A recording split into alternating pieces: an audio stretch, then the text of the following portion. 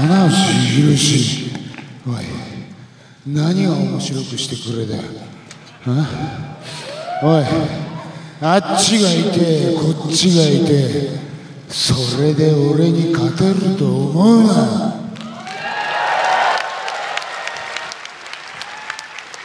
おい、この潰れかけた新日本を立て直す奇跡をお前が起こしたんだったとしたら、お前に奇跡はもう二度と起きない。そうあるのは力だけだ。おい、気に入らないやつ片っ端からぶっ飛ばして。おい、そう、もしお前が立ち向かってきたら、もう一度ぶちのめしてやる。覚悟しろよ。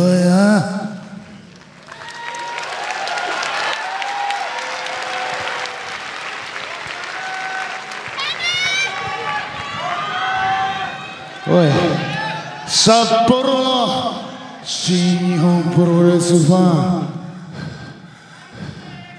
ン、のんきに拍手なんかしてんじゃねえ。そのリングサイドにいるおめえらも、ああいい試合だったとか思ってんじゃないの。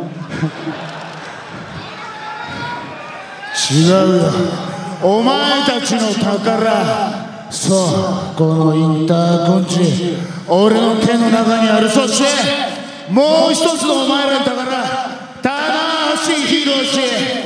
貴様はもう二度とリングに上がれない。そう、どれだけ痛いのかお前みんなに教えてあげな。膝も足首も気持ちいい音したぞ今。くちゃくちゃくちゃくちゃ、ボキボキボキボキって聞いたことないだろう。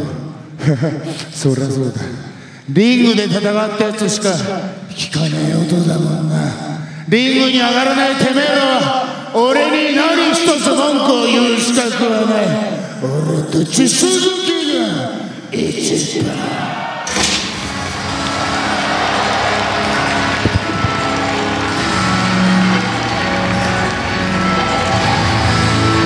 1月4日東京ドームで敗れ、ただ1月5日その翌日に新たな宝に狙いを定めた鈴木みのる。そしてそれを棚橋宏の右膝を破壊して、その宝を我が物にしました。